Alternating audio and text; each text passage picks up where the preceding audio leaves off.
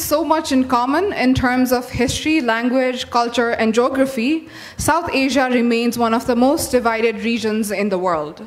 The quest to bring South Asia closer together remains an eternal one among the people of the region. The next session asks if literature can be the glue that binds us together. Our three speakers are C.K. Lal. C.K. Lal is Nepal's most prolific newspaper columnist, writing both in Nepali and English for more than 20 years now. A noted public intellectual, Lal is widely rated for his critical analysis and sharp insight. He's also the author of a number of non-fiction books about identity and politics. Akshaya Mukul is the author of many novels, including Gita Press and The Making of Hindu India, which won every major non-fiction award in India, including the Crossword Book Award, Ramnath Goenka Award, Tata Literature Live Award, Atta Galata Bangalore Literature Festival Prize, and the Shakti Bhatt Award. His latest book is The Many Lives of Ageya, a biography of the modernist Indian writer Sachidananda Hirananda Vatsayam. Our Booker Prize-winning author, Shehan Karunatilaka, had a session yesterday where he talked about his writing journey. And if any of you missed it, I highly recommend watching the recording when it's available. Shehan has published 2 novels and 3 children's books, including Chinaman, The Legend of Pradeep Matthew, winner of the 2012 Commonwealth Book Prize, and The 7 Moons of Mali Almeida, winner of the 2012 Booker Prize. Moderating the session will be Namrata Chaturvedi. Namrata Chaturvedi teaches in the Department of English, Zakir Hussain, Delhi College, University of Delhi.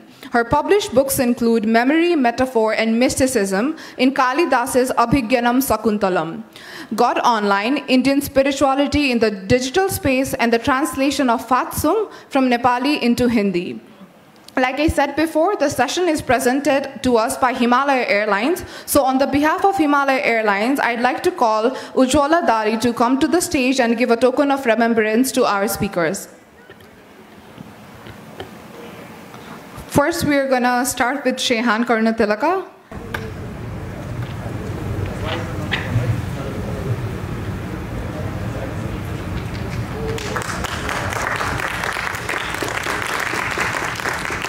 And then we have C.K. Lal.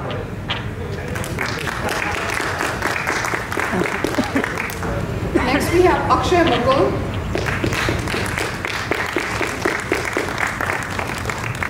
And then we have Namrata Chaturvedi.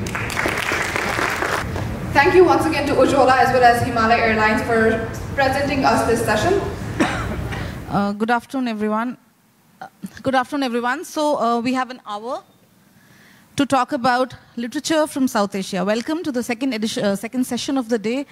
And after a very engaging and focused session on education, it is only befitting that we have a session on what comes out of education, writing and culture. So we are going to talk about literatures from South Asia. We have a very distinguished panel of speakers with us here. 3 writers who've made a mark in non-fiction and fiction, and I'm sure many of us are familiar, we have been reading their works, and we know the kind of impact that it has had not only on the literary, cultural, and political traditions of the nations where they are writing, but of the entire region of what we call as South Asia.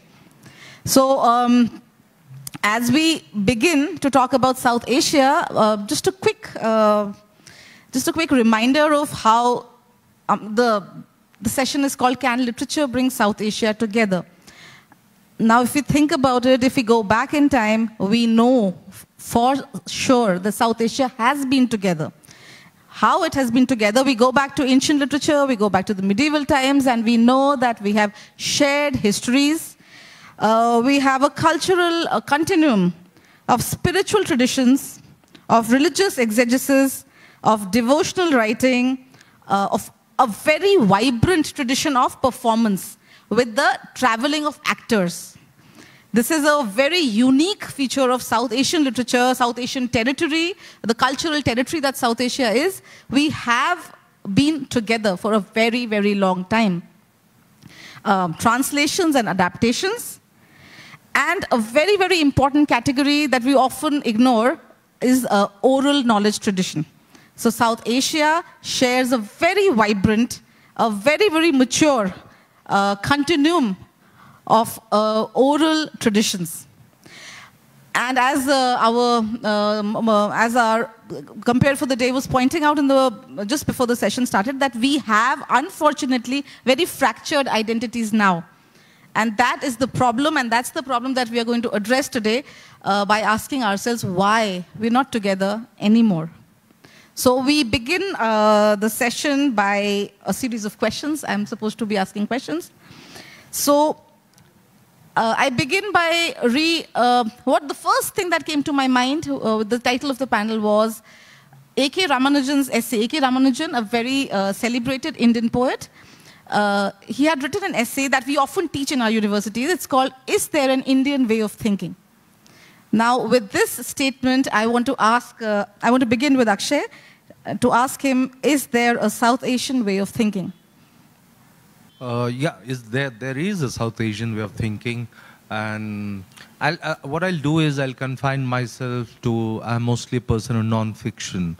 I spend my daytime in dark and dingy archives, and most often I find that the South Asian thing that we talk about, I was very excited about this panel also because I encounter in my work, for instance, the last work that I did, there was a lot of stuff that I needed, for instance, from archives in Pakistan. Now, all of us know that it's next to impossible how to deal with it. And it's a problem now that only the Indian scholars are facing, but Pakistani scholars are facing. And we have just shut ourselves completely. Similarly, problem with, if you want anything, which you were pointing out yesterday, a Chinese scholar working on Buddhism had a problem coming to India, Indian scholars going to China. And I realized that many of this, I met a scholar recently in US who works out of Taiwan for some reason because he says he can't enter China and he has built some network. So that's how I feel in the non-fictional space that I work, I feel there is a lot that can be done. I myself, when I needed something from Lahore archives or Islamabad archives, I had to build a kind of own informal network and ensure that the footnote doesn't reflect that the material has come from Islamabad archive, because that could have put the gentleman in trouble, the friend who helped me out. So there is this huge, and it's created a huge problem. Whereas until 50s, 60s, or even recently, we know till 2000, almost 10, 11 scholars were going. There were like long phases when, India and Pakistan won't be talking to each other. So that is there. So there is a scope. There can be a great South Asian voice, which Ramanujan said, but unfortunately it's not happening. Unfortunately it's not happening, but maybe with India and Sri Lanka, Shehan can tell us, India, Nepal, yes, we have shared past, shared history, common history. So yes, that's what I think. It's possible, but it's kind of limited by the politics of our times. Yeah. CKJ, just to continue this, is there a South Asian way of thinking? And what kind of a category would South Asian literature be? Is it a philosophical category? Is it a literary classification? Or is there something more to it? Thank you, Namrata. Yeah. That's an interesting question. First part of it is, we have to begin, is there a South Asia? Or it lies just in our imagination? And then the second part, is there a South Asian literature? When you deal with the first part of the question, South Asia is a kind of a geographical reality. This landmass that we know now as South Asia used to be a part of Gondwana landmass about 100 million years ago. And now if you say that Indian plate, especially Pakistani friends will take offense, but that is what the geological term. The South Asian plate broke away from Gondwana and pushed into Eurasian plate, and we ended up with the Himalayas. So geographically, there is South Asia. Now, then from geography, you come to history. Is there South Asia historically? Of course there is. Buddha a South Asian, though we like to say Buddha was born in Nepal, but more of a South Asian because the religion is in Sri Lanka, in Burma, and in Afghanistan, rocks, Buddha existed, and of course in Pakistan, Tibet, of course. That part, the history part, the culture part, that also South Asia exists. Then we come to politics. And whether we agree or not, this British Empire brought South Asia together in ways that has disintegrated during Mughal times for quite a long time. The British Empire gave us this Western idea of democracy, not our idea of democracy. They gave us English language. Even though countries like Bhutan and Nepal were never colonized, it was right on the circle of that colonialization, so we cannot say that we are out of it. So politics also joins us together. What keeps us a bit separate, I think, is probably this nationalism, this sense of nationalism. And that is emotion. That is the same with literature. Literature is mostly about emotions. So we find that we are doing all our work in different languages, but that South Asian sensibility is somewhat missing because of this great nationalism project of 19th and 20th century. The South Asian sensibility is what we are going to be talking about. What is this sensibility made of, and why the sensibility doesn't get translated and transferred from one South Asian nationality to another? We'll be talking about this further on. Now, Shehan, I remember that even in your acceptance speech, you said that South Asia has been put on the map now. The Sri Lanka is on the map of the literature of South Asia now, when we're talking about South Asia, we tend to talk more about India than the other South Asias that are in South Asia. It's a perpetual problem in academic departments. It's a perpetual problem in the publishing industry. It's a perpetual problem in awards. It's a perpetual problem everywhere. So, it's not a question, it's a request to Shehan to talk about the many South Asias in South Asia, the South Asias beyond India. And what are the literary exchanges, inspirations and dialogues that are going on, say, between Pakistan and Sri Lanka or Bangladesh and Nepal, from your observations as a writer? That's a lot. So, the South Asian sensibility, South Asian way of thinking, I'm not sure how useful it is to try and think of South Asia as a monolith, because we were well aware that it isn't, and that it's composed of multiple narratives and multiple stories. And, there are obviously it's a geographical construction, and we share our history, and we share a lot of our conflicts as well. We have very similar conflicts, similar turmoil. We all like to eat dal by hand. That's something I think that binds us, I've seen throughout the region. We've had similar bumbling government, and similar, the conflicts may be different in shape, but some may be religion-based, some may be race-based, some may be class-based, but we've seen that, and we've seen this turmoil, and we've lived with that reality. But I don't know the question of putting South Asia on the map, because I think South Asian literature has been on the map for some time, and even Sri Lankan literature has been, we've had successors before. And the question that preoccupied me all these years was, is there a Sri Lankan way of thinking? Is there a Sri Lankan way of writing? And I think the tragedy that I feel with Sri Lanka, there are many tragedies, but I guess with literature is, our literatures are in silos. So preparing for this session, I was exposed to my own profound ignorance of, I can tell you about Sri Lankan writing in English. Oh, there's a question coming about that later on. And, but when I looked at Sri Lankan writing in Sinhalese or Tamil, I can bring up names of, Martin Wickramasinghe, W.A. Silva, and so on. Books that are unread on my shelf, because, I can read Sinhala, I read the newspapers, follow the news, but I don't read Sinhala for pleasure, and that's my shortcoming. And Tamil even worse. there's this terrific writer, Shobh Shakti, who we can talk about, who's a child soldier in exile. And, but what I feel is each of these literatures have their own kind of award structure and their own readership. Even in the bookshop, they are put separately. And you can see the marked difference of the, the celebrated Sri Lankan writers in English, Gunasekara, Undachi, Selvadurai, how they are displayed and how the Sinhala and the Tamil literatures are. And there's not a lot of reading, not a lot of translation between. And I feel that that is what is holding up. You can't talk about Sri Lankan literature because I don't think we are reading each other. And so my hope has been that with this success that my books can be translated into Sinhala and Tamil. And I'm still working on that, and hopefully it'll introduce traffic in both directions. But I think that's the project for Sri Lanka, that sadly then, because I think it's not one way, one Sri Lankan sensibility or one South Asian sensibility.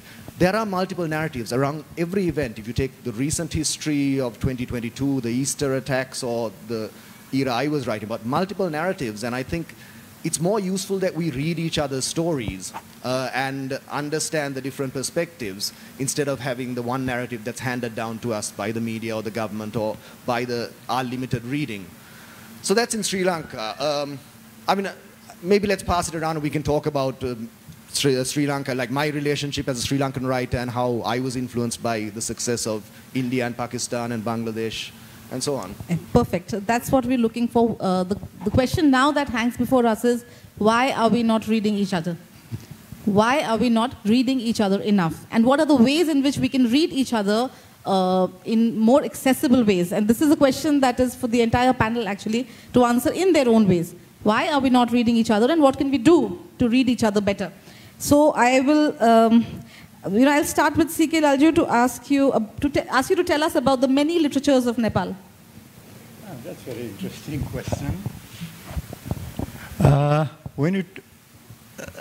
When you say South Asian literature, it becomes very complex. Which language, what kind of literature, what kind of feeling, emotion.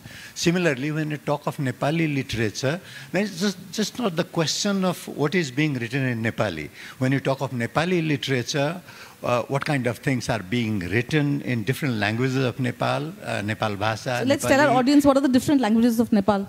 Yeah, and then with that, when there are many kinds of people, of course, basic emotions are all same. We all love, we all fear, hunger is there. Basic emotions are all there. But then there are emotions that are specific to people. Akshaya has written a wonderful book about Agye, and one of his quotes that I like is, he said somewhere that mountains are very patriarchal. The god is male. Similarly, the sea is also very frightening, so very patriarchal. The god is again a man. Even the desert is very fearful. The god is again male. But only when you come to river valleys, then, it's very feminine, it supports. So these locales give emotion to, river valleys have their matrikas, you worship goddesses. So these kind of emotions vary. So if you are in Pokhara, probably the literature will be different. But overall, what perhaps when you have a generic Nepali literature kind of a thing, you have to begin probably rishis who wrote, Yagvalk Sutra in Mithila, or, you have to begin from there, or Valmiki. He is supposed to have written his books in Valmiki Nagar, which is quite close to Bhaisalotan, or on Uttar Pradesh, Nepal border. Then they would have been probably in Sanskrit, in oral tradition, penned down later. Then you come to Nepali literature of the classics, Bhanubhakt translated Ramayana, then we call of Devkota is sometimes called Pant Prasad Nirala of Nepali, all three in one. Romantic, modernist, and so he is termed like that. Those writing in Khagenda is with us, Khagendra Sangraula. So he has developed a style which is so unique. I mean, The reason he is not often translated is because it is untranslatable. How do you translate music? You can't translate music. Music is just you listen. So there are some works which you have to learn the language to read, cannot be translated. If you talk of Nepali writers writing Nepali literature in English, then Manjushree Thapa is there, Shraddha Ghale has done some good work, Samrat Upadhyaya has done good work, they are in Nepali. What about more contemporary writers in Nepal who are not writing in English? Let's not go back to Bhanu Bhakta, contemporary, writers in Nepal now who are not writing in English. So if you could just give us some names to think Buddhi about. Sagar, Karnali Blues just got translated into English by a very good translator, a very competent translator. Another that got translated into English was Narayan Wagle's Palpasa Cafe, which deals with Nepal's Maoist uprising. So a lot of work are being done. There are younger, in different languages, not just in Nepali language, in different languages of Nepal, work is being done. It's very vibrant. You see, one generic saying about literature is, where there is too much suffering, there will be too much art, and one of them will be too much literature. So a lot of things are being written, and with that, of course, quite a bit of non-fiction too. So yes, it's a very active field. Thank you very much. And now I think Shehan can talk about the many literatures of Sri Lanka. So I will start with, I suppose, my journey in the early 80s and 90s. And I think I spoke yesterday about how, now you have a Sri Lankan section in a bookshop, which we didn't before. You had a few scattered books at the bottom shelves. And I think for Sri Lankan writing in English, that's directly attributable to Michael Ondaatje setting up the Gratian Prize after winning for the English Patient.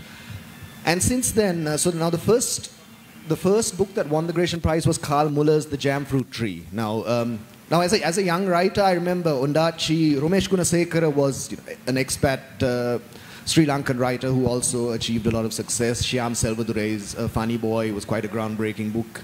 But Carl Muller, he was writing not about the war or class or the go-to topics, ethnic conflict. He was writing about the burgher community who were stereotypically the happy-go-lucky, eating, drinking people. And this was just a bawdy saga, the Burger trilogy, about this family who got drunk together, fought, had affairs, and it was, but the key thing for me was it was written in a very Sri Lankan way of speaking.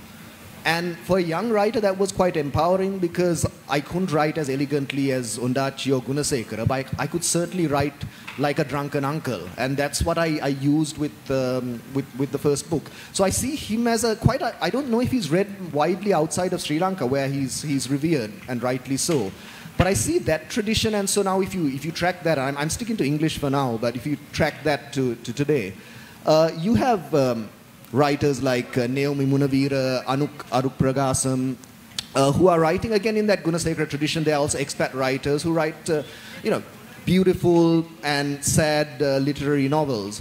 But locally, I think the Carl Muller tradition also survives, that you have these kind of light comedies from Ashok Ferry and Andrew Fidel Fernando, who's a travel and sports writer, who has that element of irreverence and humor, and also using how we speak.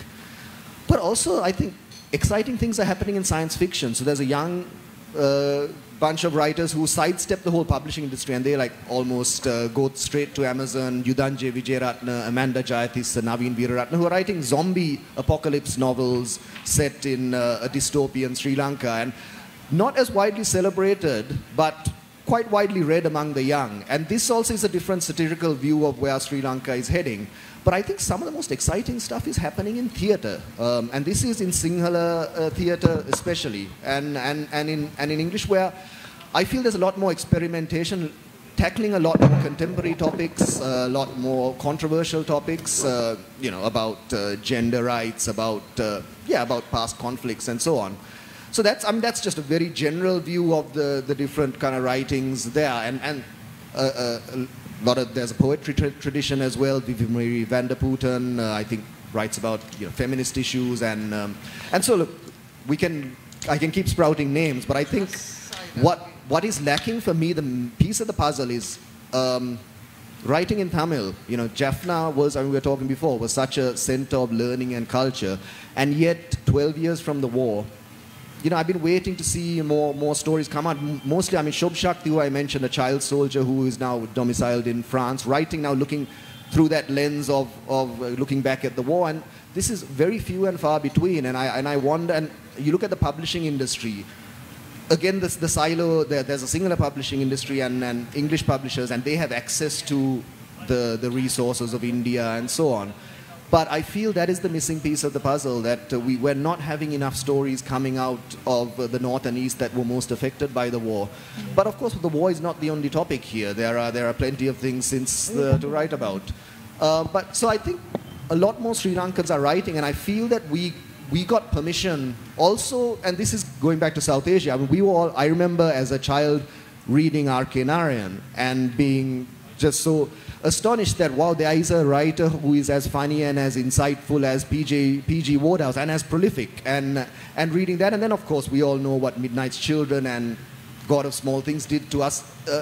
I mean, if I can do the inelegant thing of quoting myself, there's a part in Chinaman where W.G. watches Siddharth Vettamuni, the great Sri Lankan batsman of the 80s, score a century, and he says, for the first time, I saw that a Sri Lankan could be as good as anyone else. And this is how I felt as a young person reading the literatures from India and from Pakistan, reading Mohsin, Hanif, and Kamila. The idea that, yes, South Asians can write as well, if not better, than anyone else. And we don't, and maybe this idea, and I suppose we can explore this, who we're writing for. And there was the whole post-colonial argument and Salman Rushdie's famous, the empire writes back, that we are writing. And this phrase that this Dalit poet Chandra Mohan mentioned at a Lit Fest, which has always stayed with me, it was, Algerians write in French to tell the French that they are not French. And there was this, I mean, it's a lovely phrase, and I just think, okay, we were writing in English to tell the English that we are South Asian.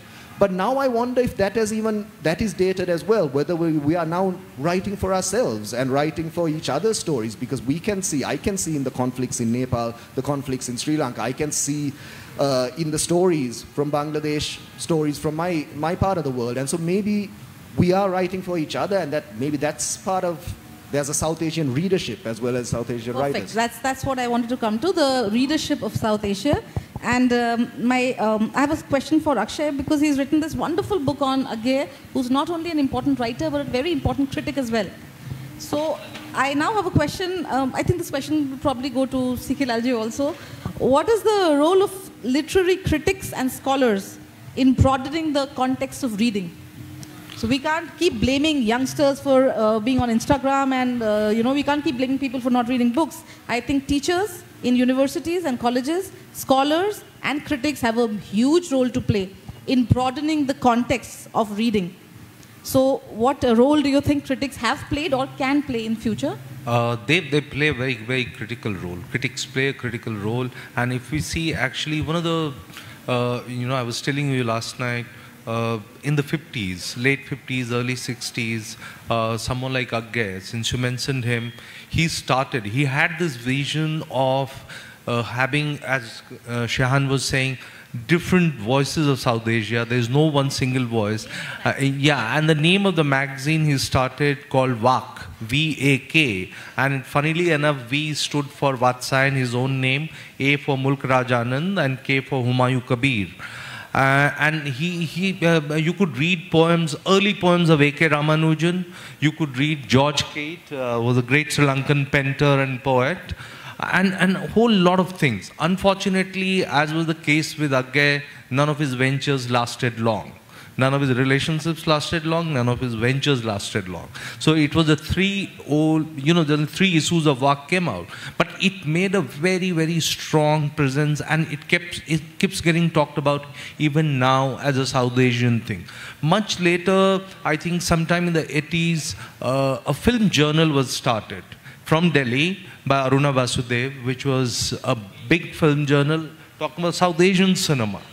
And it made a mark. It was very well brought out, but then we know the lives of these journals, because if you don't have proper backup, that too, it fizzled out. And I remember the time that the journal was alive, I saw some of the best Malaysian, Indonesian, Sri Lankan films in Delhi, because they will also tie up and have this little film source. And that Delhi of the 90s, late 80s, evaporated with that magazine. Magazine ended, that ended. So that conversation, there has been a tradition of such conversations in the past. We are no longer doing that. And we should ask, actually, country like India, we have so many authors. Indians are writing like never before. Fiction, non-fiction. We have just two literary, two book review journals of consequence. A country of India's size. I don't know what's happening in Sri Lanka or other countries. And for some reason, these review journals never survive. Why? Yeah, the two, one is Biblio, the other is called the Book Review. They're very, very limited circulation, barely 1,000 copies sell, and it's like an echo chamber. Your book gets reviewed there, my book gets reviewed there, we talk to each other, and that's it. Newspapers are no longer, except for one or two newspapers, don't have large, even good film section where serious reviews coming, or book reviews even. So there's a whole problem which is happening, and you're right that the quality of criticism, the length to which we go talking about good literature in South Asia is not happening. You really, when Shehan's book gets Booker Prize, now suddenly everyone in India is celebrating as he's one of our own, But otherwise, as he was telling us, that book had not an easy life to begin with, So this is a huge problem, which is, and therefore it's not reaching out to young generation, even to our generation. We have someone who is very invested or keeps going to bookstores or keep reading about books. You'll get to know about few books. Otherwise, you don't. Yeah. Thank you very much. The reading culture, and Akshay has mentioned two book review journals. They're both in English. So I think we're coming back to the reading cultures. What are the literary critics in Nepali doing? What are the literary critics in Punjabi doing? What are the literary critics in Tamil doing? What are the literary critics in Sinhala doing? What is their role? And are they carrying on something which is very important now, a cosmopolitanism, without which I think literary criticism is just very vulgar nationalism. Without a cosmopolitanism, literary criticism does more harm than literature does. So what are the Nepali critics doing? What are the Hindi critics doing? What are the Sinhala critics doing? Perhaps we could think a little about that and hear from each other. Yeah, I just want to make one small. I'll tell you about this when you said about Hindi and Punjabi and what is happening. One of the comments that I got from a lot of these, and there are a lot of Hindi, Hindi literary magazines, and many of them got back to me saying that we'll not review it even if it's about a Hindi writer because the book is in English. I don't even understand why something like this will happen. Whereas when Gita Press book had come, it did get reviewed by one Hindi journal, which is again read by a small section of people. So these boundaries also need to break. And even in the process, I'm also saying Gitanjali Sri gets reviewed in English papers only when she gets Booker or it gets translated. Nobody noticed Deji Rockwell. And Deji has, translated so many books, right from Upannathas to everyone. So this needs these language barriers, and these are artificial ones, And we assume that Hindi reader will not read English. So this needs to kind of go. Absolutely, these are artificial barriers, and that's what we're trying to do now, break them. So, C.K. Raju, what are Nepali critics doing? What is criticism in Nepal like? What are English critics in Nepal doing? You see, critique, neither writers want them nor readers want them. It's such a thankless job. Have a round of applause for this. Having done book reviews for almost a decade in 1990s, what I realized is if you have non-fiction, to review that, you really have to work hard, go into the subject, and then review it. So it's a kind of a production of knowledge by itself. Getting the gist of a book in about 100 1,000, 1,200 piece is quite difficult. And no matter how hard you try, the author will always complain that his or her main point has been lost.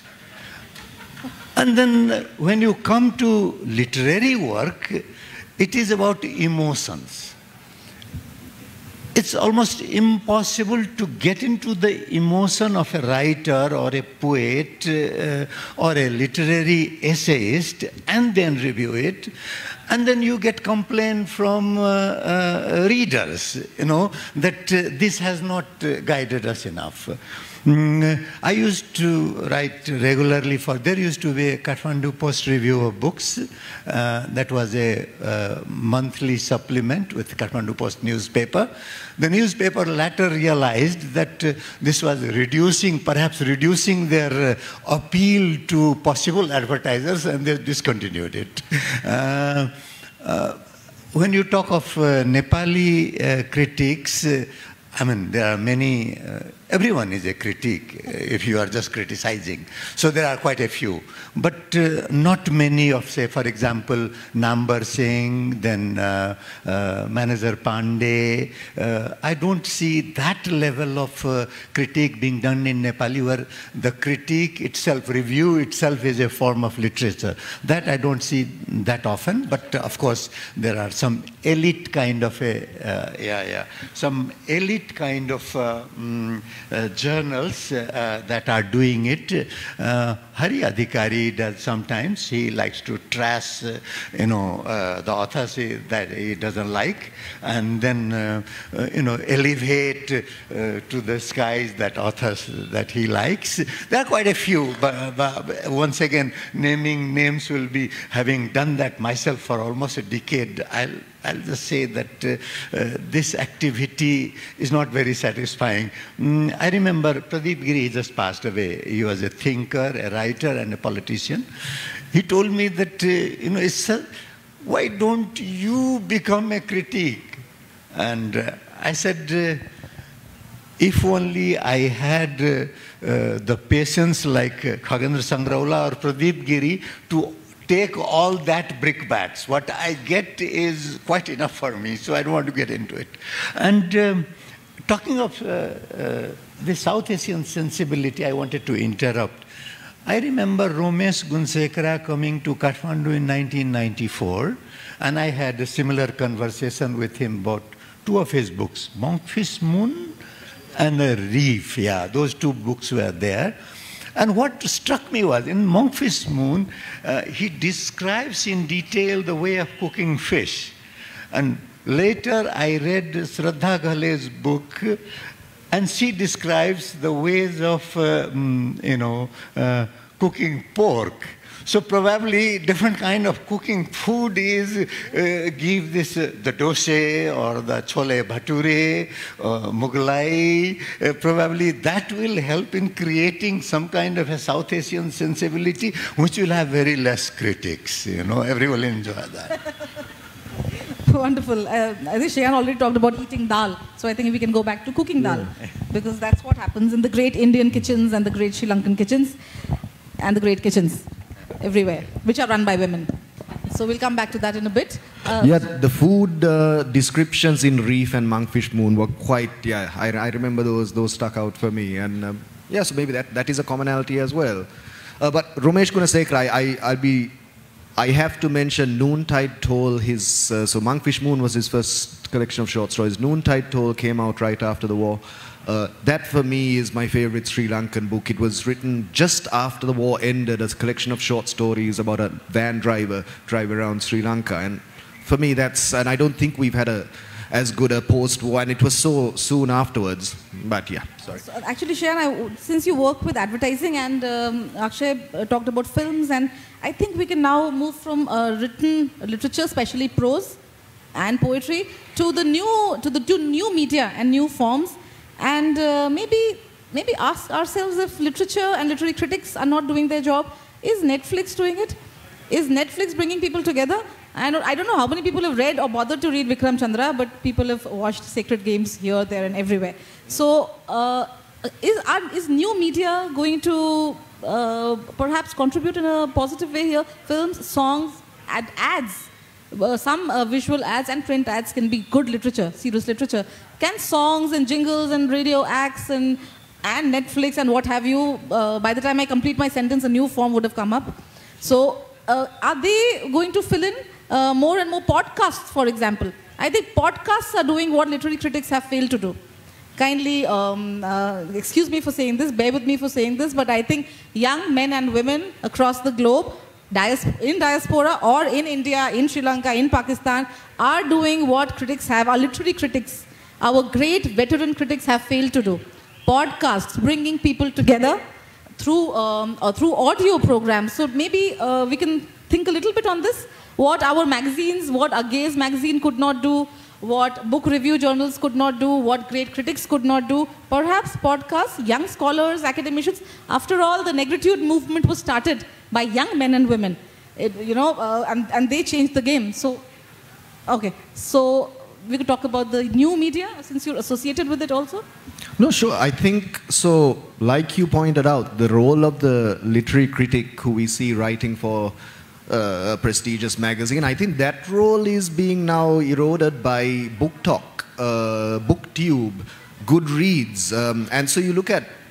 I mean, just following the Booker journey, I mean, we couldn't get books to Sri Lanka because of it's not an essential service, gas and petrol are more important. And so I followed the other books through these, and these book talkers, booktubers are hugely influential. And a comment, and even on Goodreads, there are a certain, I don't know if they call themselves critics, they probably have a fancy word for themselves, but they are essentially serving that function of being a reader and giving, quite nuanced critical analysis of work. And this seems to be far more influential than I think the traditional, and in Sri Lanka, look, it's a very small pond, right? So the critics know the readers, the writers know the critics, and so there is an element of politeness, except when there's not. Yeah, when there's a proper literary feud, there are a few angry people writing, but mainly everyone's sort of polite. So I don't know if readers go to stuff in the book reviews in the newspaper is led by that. I think it's still, these mediums are more like a word of mouth, really. They're functioning like that. It's like a reader telling you they're not friends with the writer, they're not paid by any sponsor, they're doing it as a pure love of reader. So I think these are certainly more powerful in replacing the critic, or just that's the critic's new evolution, I suppose. With advertising, with cinema, now that's something I've noticed, how we look to India. So Sri Lankan cinema, it's still, I feel, has a long way to go. We have a few gems here and there, but certainly in advertising, the language you use, the characters we use, it leans heavily on the behemoth that is Bollywood and that is Indian advertising. But I don't know the influence of advertising so much, because I think the young are much more skeptical of it and much more suspicious of it. And now, because it's all this thumb-stopping stuff, and you can immediately, the dialogue is open. Before, we just took what the advertisers told us, whereas now, the consumers can call out brands and so on. So it's a different relationship. But I certainly feel that readers forming communities on the internet is the major. Now, publishers are cottoning on to the fact that it's a marketing tool, and not many of them are very savvy at it. But I think that'll evolve, and I think this will start. You'll start books finding their audiences through these means. Thank you very much for this. Since we don't have much time, I'm going to read out some names for you. It's like a small task for you to tell me what are the two things to think about. You can't tell me, I'll tell you. But to think about what are the two important take-homes from these names. Rabia Balkhi, Rabia Basri, Bibi Lal, Mai Noori, Mai Bhambi, Anar, Shamia Reza, Yog Maya Neopane, Anirmal, Habba Khatun, Lal Der, Sejobai, Akka Mahadevi. These are all women mystic poets from South Asia. From Afghanistan to Maldives, these are mystic women poets from South Asia. So while religion keeps dividing and tormenting us, it's love and spirituality that binds us together, and women who also bind us together. We need to talk about intersectionalities as much as we can. So the two take-homes from this list are love and women. So very quickly, we'll have to open the house to questions from the audience, but very quickly, so, if our audience could pay attention to what we're talking about on the stage, yeah? You here for a session? So if we could very quickly hear from our panelists, it's like a rapid fire round, 30 seconds, or maybe 1 minute each, to talk about love and women from South Asian literature. Women. Yeah. Well, firstly, also, we've taken a lot of shots at the critics. I think let's also look at the academics as well. I think as gatekeepers, uncovering these voices from literatures in other languages, I think they form the gatekeeper role. And perhaps because for this session, I asked the writers, they didn't have a clue other than what they were doing. It's the academics who were telling me you should check out this singular writer, this Tamil poet, and so on. So I feel them being hand in hand with publishers, that could be something. But anyway, to your rapid fire thing, Kanya Almeida. Kanya de Almeida won the Commonwealth Short Story Prize, and she writes about domestic workers, rape survivors, and I think she's a voice to watch for. Another one, Ruanti Tichikera, accomplished playwright, wrote the film Machang, which for my money is the best Sri Lankan film made, and she's also, again, writing about fractured communities. So those are my two. Yeah. These two questions are related. If medium is the message, in oral tradition, when storytelling oral was the medium, male was dominant. Then you came to writing, which was once again who got the kind of opportunity to study. It was again male, so male dominant. Of course, there were female also. From there it changed to radio, the commanding voice. Once again, male dominant. Then came TV, and then you have this television literature, Netflix or whatever, you suddenly see that women come to their own. And now I see, when you talk of new media, probably new forms of expression, that emotions remains the same, mediums change. So those emotions will be better expressed through female voices, as I see and when you talk of this rapid fire, I think in Nepali, I did quite a 10 great Nepali women artists. Name them. Yeah, so some of them, Banira Giri in poetry, Parijat in writing, novel, Maya Chetri, short stories, Sarda Sharma, non-fiction, and poems. So a lot of work happening in Nepali too. Thank you, sir. Yeah, new medium has kind of a new generation, a new way of articulating, and we tend to be very dismissive of this generation, but I have realized they read far more, and there are different ways of looking. And this is what Shehan was saying, this new medium of criticism, be it blogging or be it podcasts, and all have become very, very powerful, and some of them are doing it very, very seriously. As for coming to the poet, I will go back to, say, someone like Mahadevi Varma. For me, she remains eternal. Again, we were discussing it last night. She's someone who didn't get much due, except for one big book on her in English, and South Asia should read more of, say, Mahadevi Varma. So I would still kind of... So Akshaya Mukul will give us the next big book, more than 770 pages on Mahadevi Varma. If Akshaya gets 770 pages, maybe Mahadevi should get at least 800. Watch out for his next book on Mahadevi Varma. So thank you very much. We have maybe some 5 to 7 minutes for questions and answers. I request the audience to please be brief but engaging and focused in asking questions to this wonderful panel that we have here. Maybe 2 or 3 questions, short ones. Is there a mic for the audience? The gentleman here has a question. Can Nepali literature be included in post-colonial literature? Could you specify who is this question for? Or okay. This post-colonial thing is very problematic, that categorization. post-imperialism, post-colonial.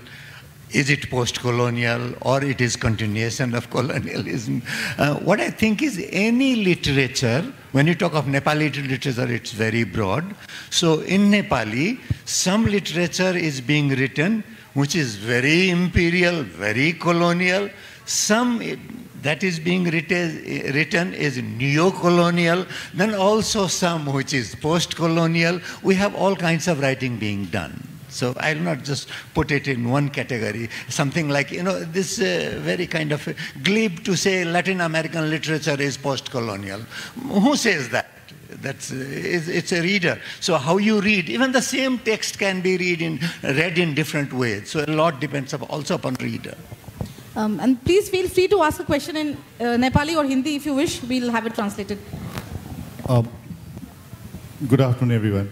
From the point of view of South Asian writing. Who is this question for? This is for anyone and everyone. The question is, in the context of South Asian writing, do you get a sense that there is one country or maybe a couple of countries which are dominant in terms of the discourse and narrative? Or do you find that there is no dominance, or do you see that there is no dialogue at all? I mean, there are three possibilities.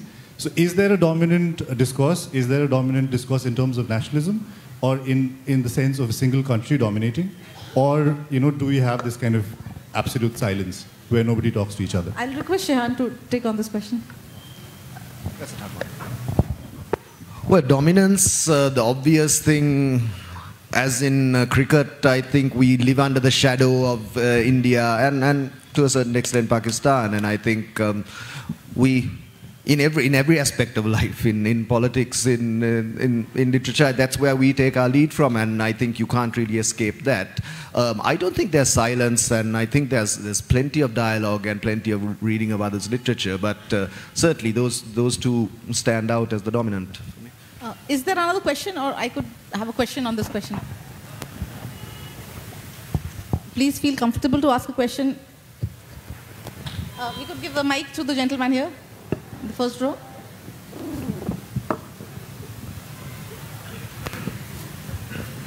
This question is to Akshaya Mukul. You have done a wonderful work on Akshaya. Do you know this writer named G.S. Nepali, who has contributed a lot to Hindi literary canon?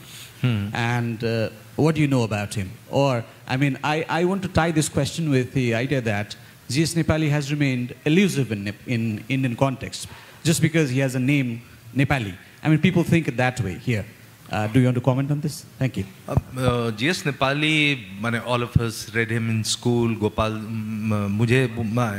Singh Nepali, वही जो मुझे तोड़ लेना बनमाली कविता.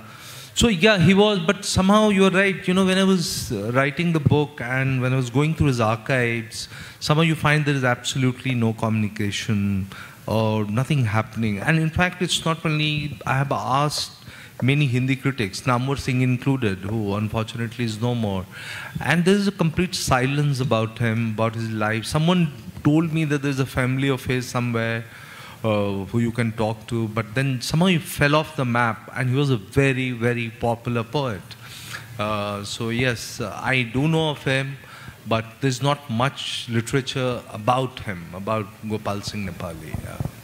Thank you for this question. Actually, we come back to what Shehan said. We're almost under and the question that Anurag asked, we're almost under the shadow of India.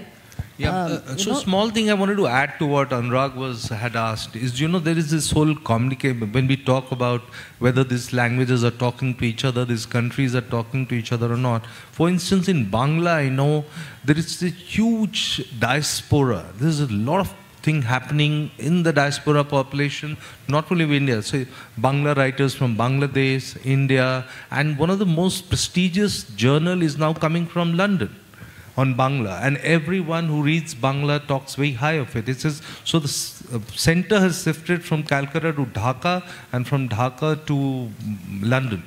And these are well-to-do, literary-minded people, and some very good works are happening. Someone like Dipesh said, getting published in this journal is a big thing. Similarly, like Pankaj Misra once told me how these writers are talking to each other in London, all over, India, Pakistani writers, Sri Lankan writers. So there is another world being created of connection. But unfortunately that world is always outside of mother countries.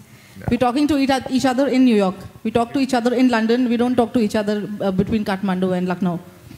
Or between Pokhara and Kanpur maybe. So I think we need to talk more. On this note, our time is up. And as we, C.K. Lalji was, you can clap after 30 seconds. C.K. Lalji was talking about food, the cooking of fish and the cooking of pork. And I must tell you a beautiful experience I had about 1 week before I came here. I was at a theology conference in a seminary in Bangalore. And we were talking about the new church and its synodality and what church means. And I concluded my speech by quoting, by giving my own translation of Lakshmi Prasad Devkota's lines, Kun Mandir Ma Jansao Yatri. And when I concluded that, my colleague from Bangalore got up and he was so inspired, he immediately narrated a structurally and thematically similar poem in Kannada, a Vachana of Basavanna, and translated that. I and all of us were amazed and completely delighted to hear Devkota and Basavanna saying the same things. So that's where we come together. Thank you very much. Big round of applause for this distinguished panel.